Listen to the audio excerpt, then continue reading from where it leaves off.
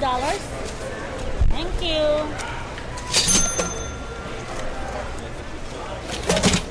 Have a good day, man. Yeah. Whole's fine.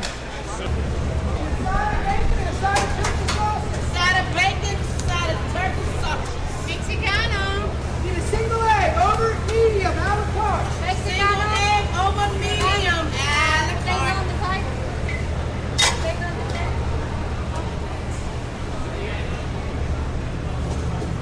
Hey, you know what I have? Do you like soft shell crabs? It's the very end of the season right now. Not so big. And not big on those? Okay, then I don't want you getting one. They have a limited amount. No. All right. I want a. Think lunch. Think breakfast. Give me a some sort of Benedict. Benedict, or else are you liking a sandwich? Kinda. I got those sandwiches, we call them the bricks. They got the potato, the cheese, the egg, and the I already bacon. had one of those today. Oh.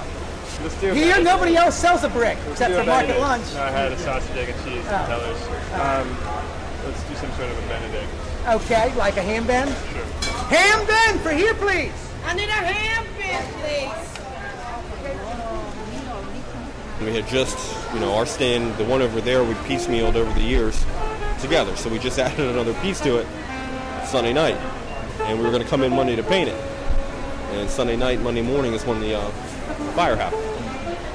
So at first I got a call at 4, but I didn't answer the phone because I thought it was just some friend playing a prank. I didn't know that it was my brother calling. And then the phone rang again at 6, and then it was my dad. And I knew, nobody called me twice on my day off early for no reason. It was my dad, and he's like, "Did you hear the market's on fire?" And I was like, "No." And then I came down, immediately. He was already down here. And that was it. If it happened anywhere else, we'd be lucky to have any place.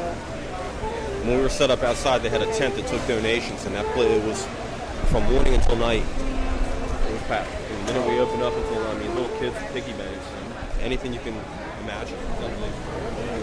Did you see the mini eclairs? $1. We're gonna come here and drop a fortune on a meal. Okay. My name is Enis. My business name is Silverado. I've been here since 15 or 16 years almost. Since this fire, this fire had a lot of impact on our business, and I never thought that as a retailer we were having a business because of the market. I thought that people were coming directly to us, but it was not true.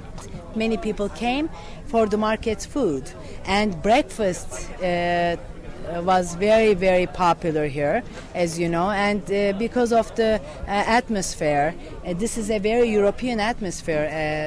Actually, that's why I moved to this area, because people interact with each other, they talk, they come in the morning, they say, "Oh, I was on vacation, my child did this." I see pregnant women with their kids, we're pregnant, and then they come with their kids, the kids get married, they work for us. It's a whole family. It's incredible. I love this place because it's a very good neighborhood. It's a very different neighborhood comparing to other neighborhoods in the United States.